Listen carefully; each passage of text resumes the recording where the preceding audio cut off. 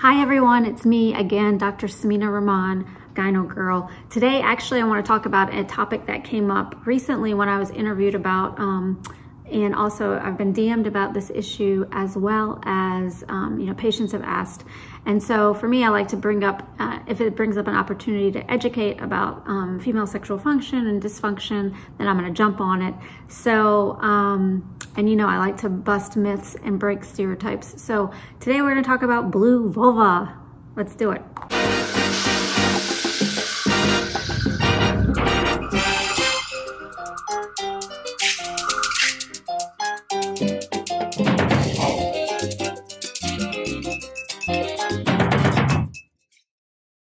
Hi guys, it's me, Gynogirl. So today I wanted to talk about an issue that's come up. I was interviewed about it, and some patients have asked me about it, and I had some DMs about it as well.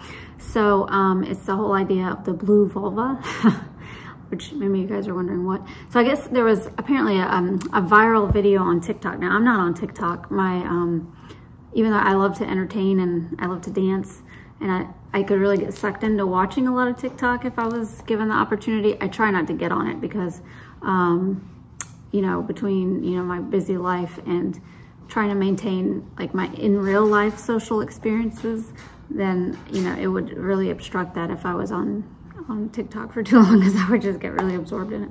But anyway, I guess there was a video that came out, and it was about a guy that was describing like how blue balls weren't, and it's really painful for guys, and how actually like men use that as an excuse, to persuade women to have intercourse with them, which I'm thinking, duh, like, of course they do.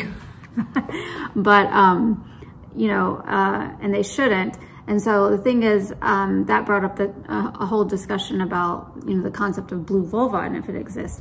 So like I said, I like to demystify topics and shatter some myths, and also educate, because we don't talk that much about this about sex and the process of arousal and all that stuff, and the functioning and dysfunctioning that occurs with that. So that's what we're going to talk about. We're going to talk about the blue vulva. So this is actually my vulva puppet that I use a lot in my office. It does happen to have a bluish hue to it. I think I got it from one of the conferences I attended. I purchased it from, I think it was a Vulvolutionary. But anyway, so let's just review a little bit of anatomy, which I'm gonna do a video about as well. But so we have the, external genitals, which include your labia majora, your labia minora. This is your clitoral hood. There's your clitoris, your urethra, the vagina. You can see it goes, and it stops right here. That would be where your cervix would come up, I guess.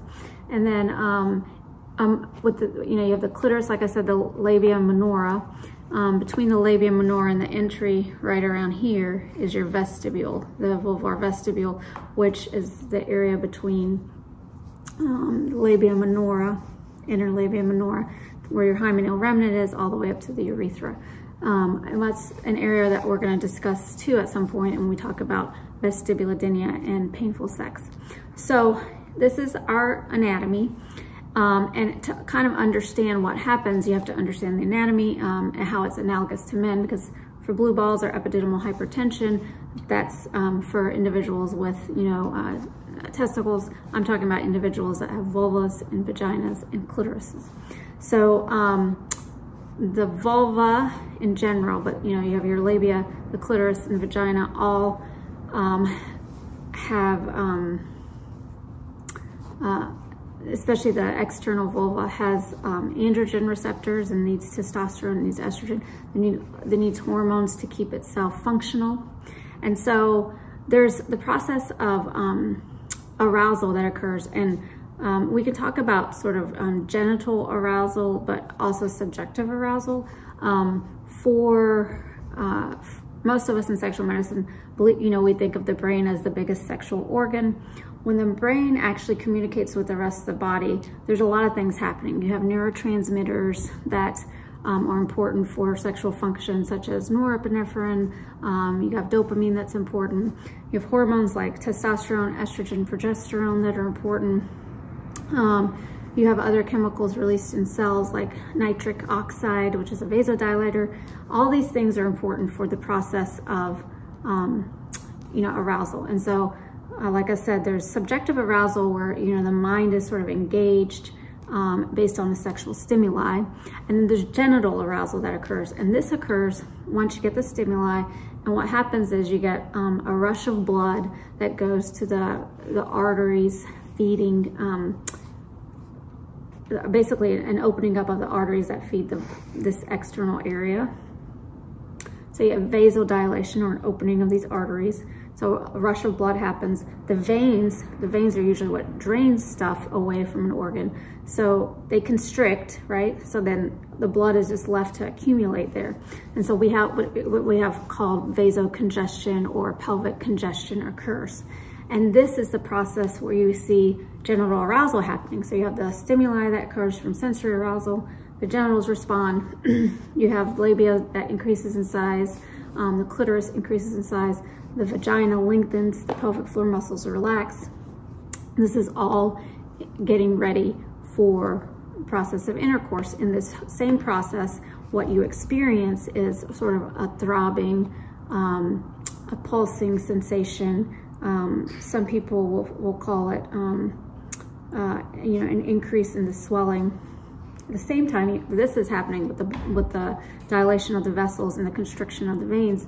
You have your glands are opening up and allowing excretion of all the things that keep around. You have the glands in the vulvar area, and else in the vagina you have that are secreting the mucin, and it allows for the moisture. So just think WAP, wet ass privates. Anyway, so you have this WAP situation happening in the vagina, and externally you have swelling happening. You have an engorgement basically, which is similarly what happens with men, right? And so in that sense, because they call it blue, because, this is an accumulation of blood. And so the vasocongestion is usually like blue in color. And so that's why people call it the blue vulva. And so, most of us in sexual medicine think of arousal and orgasm in one area. So an orgasm is like an extension of the arousal period of time. And of note, while this is happening in the genitals, systemically you have stuff happening like your blood pressure going up, you have your temperature going up, your heart rate going up. You may have your nipples becoming erect, your pupils are dilating. So all these things are happening as you're getting excited. And so if you don't get to the next point, which is the extension of arousal, which is orgasm or climax, you just continuously will have some sensitivity in the clitoris area. You'll have still this bulging, this throbbing, this pulsatile sensation down here. And so it's not really painful, but maybe a little uncomfortable, and it dissipates on its own if you don't do anything about it. So say you're not ready for intercourse and you don't want to be persuaded into it, obviously, because that's your decision to do when you want. Or if you're not able to love yourself at the end of it, then eventually the blood will flow out and you will have normalization of your physiology. So like I said, systemically you have the other changes happening: the heart rate rising, the blood pressure rising, you have your temperature rising, you have your pupils dilating, the nipples might become erect. All these things are happening in response to a sexual stimuli. And eventually, if you decide to go to the next level and complete intercourse, or try to reach orgasm, which I said, we all think of it as an extension of arousal, then all the blood gets released. Now, if you're not ready for it, or it's not something that you can do or want to do, or in that particular situation, then you can always go and love yourself and complete it on your own through masturbation. If that's not something that you're able to do or want to do, then you can take some cold ice packs and stick it over your genitals. If you don't have access to that, but you are able to go take a cold shower, you can do that. If none of that works over time, resting or try to visualize something that is like not remotely a turn on for you. So try to think of something that does not sexually stimulate you, to try to decompress things down there. And so that's the whole idea of basically what's happening with arousal. And if you don't get to orgasm, then you kind of are just left with these feelings, this throbbing sensation, sensitivity of the clitoral area, that kind of thing, until it dissipates on its own and the blood is released. It's not dangerous. It's not, you know, life-threatening or a medical emergency by any means, either for men or women. But because we're talking about it, it gives me a good opportunity to kind of discuss, you know, when we should think about seeking help and when we should think about looking into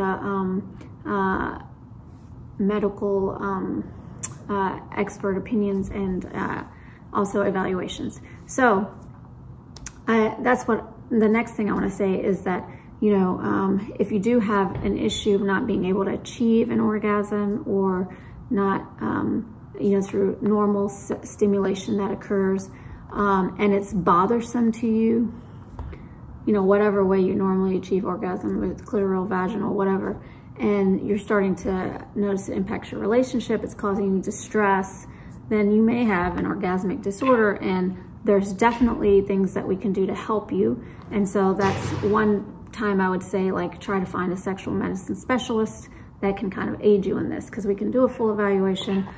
We can work with you in different, working with different neurotransmitters and hormones and other things, full exams. You really need a detailed exam, especially considering, you know, really you should get a full detailed exam, not only the clitoral area, but really in the pelvic floor muscles too, because that's, you know, the gist of, you know, the orgasm is happening a lot of times, not only in the pelvic floor muscles.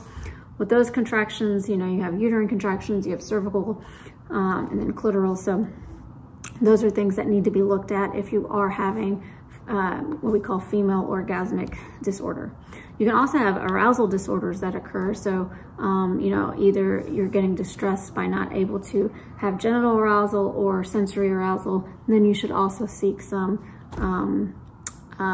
evaluation from a specialist in sexual medicine.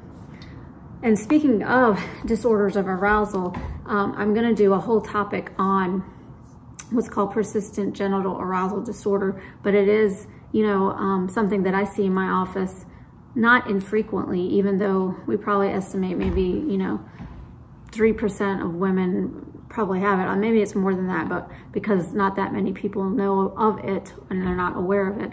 But it's basically persistent arousal in the genital area, not from sexual stimulation. It's unwanted, it's intrusive, it's causes distress. It's almost like you're feeling like you're on the verge of an orgasm, but you have no sexual interest or thoughts. And it could, and this is something that's kind of persistent for people. It might last, and actually to have the disorder, it should last for up to 6 months. And it's very distressing, and people that have this, you know, either we look at, you know, the different areas that are impacted by arousal and orgasm. And so we're talking about, you know, end organs, we're talking about the brain, we're talking about the spine. But there's potentially an issue in any of those categories. I'm going to, like I said, do a video on PGAD, which is persistent genital arousal disorder. But because I have you here and I'm talking to you about blue vulva and arousal, I wanted to mention that it is a problem out there. It exists. I treat it. It's very difficult to treat in some patients, but there is hope and there's help. So, and that's the same case for like arousal and orgasm disorders in general. So I want you to realize that we are making headway in this area in sexual medicine. And if you are experiencing these difficulties, you should definitely see a sexual medicine specialist. And we can work with you and we can try to get to the bottom of it. So that's all I have to say today about the blue vulva. I hope you learned a little bit, and I hope you learned also that you don't have, you know, obviously if you're not wanting to complete a sexual encounter, you don't have to.